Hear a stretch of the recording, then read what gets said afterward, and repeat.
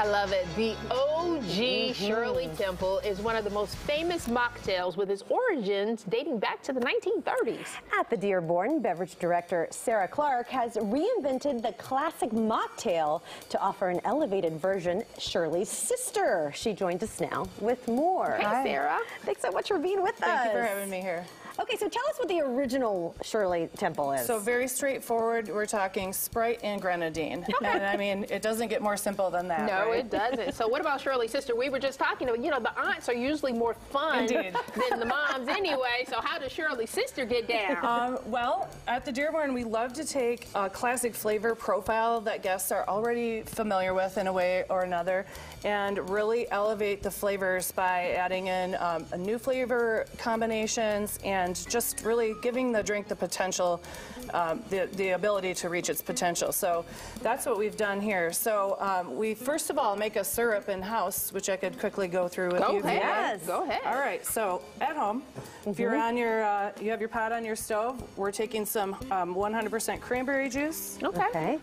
Not that cocktail stuff, No. the real stuff. Yeah, 100%. Some sugar? Sugar. How much? Well, That depends on you. it's proportionate. It's going to be about half of the amount of the cranberry okay, juice. Okay. So, and then we have a little fresh Morello cherry puree, which is rich and delicious. What Delightful. kind of cherry? Morello. Morello. So it has a really nice Okay. heart to it.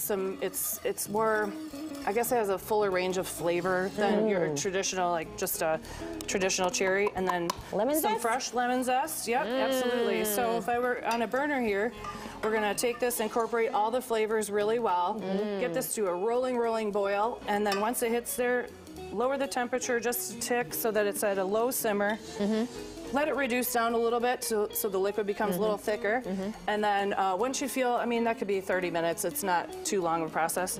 Then you're gonna throw in some fresh rosemary sprigs, turn the heat off altogether, cover it, and let it just really sit there and marinate all those good herbaceous flavors together. Yeah. And then by the magic of television, we end up with? This one or that one? Well, this is the cherry puree in its pure form, cranberry and fresh squeezed lemon juice. Okay. So this is going to be our syrup. Yes. Yep.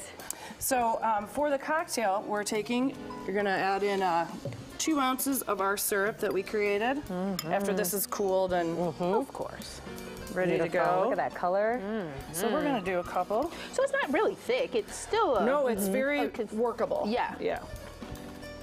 That wonderful Yep. flavor. So 2 ounces of your syrup that you made, and then in total, it's a ½ ounce of lemon juice per cocktail, so there's 1. Okay. We're gonna take this and give it a nice shake, which is one of the more fun Was this your parts creation? of creating Because cocktails. I know you're the beverage director. Actually, a member of my team created this cocktail, and And I do. I love. Sorry. Oh, no, go ahead, I Sarah. love to allow the collaboration of all of the team to work together so that they can take ownership and pride in what we do. And also, it's a really well-rounded menu because there's a lot of different input going in there. And I do love that the Dearborn, it is women-owned. Yes, ma'am. And women-ran. Yes, ma'am. So there we go. All right. It is a gift and a treat. Okay. So This is looking good. Yep. Yeah. So you're gonna add in your base here, and then we like to incorporate a little club soda to top this off. A Beautiful. little effervescence for you. We gotta have it fizzy. Love it. Indeed. A beautiful I remember drinking a non-alcoholic Shirley beverage. Temple as a kid and thinking I was really doing yes, you were something. the- You know, I you were was the hot bee's stuff. knees then. Indeed. Okay. So you may want to give it a little mix with the straw also. Okay. Refreshing. See, the Wow, hot tea right? is so much more fun. Oh, it's got a nice little tang. Yes, I feel it it has a back good there, a little tart. twang Yes. back there. Okay, now, because we are the drinking show, No. you can take this. Oh, yes, we are. You can take this up, right? Well, I'm happy to be here for Yes. that. Oh, yeah. Okay. So what can we do to make this no longer a mocktail, but Well, a cocktail? At the Dearborn, we absolutely suggest incorporating our Dearborn gin, which we distill at North Shore Distillery. Oh, your personal gin. Indeed, Okay. and it marries really well with the herbaceous qualities of the rosemary and the cherry, and then the qualities in the gin. If you're not quite on the gin train, which is, as you know, it's It's a huge trend, but it's not quite for everyone. Not everyone's there yet. That's okay.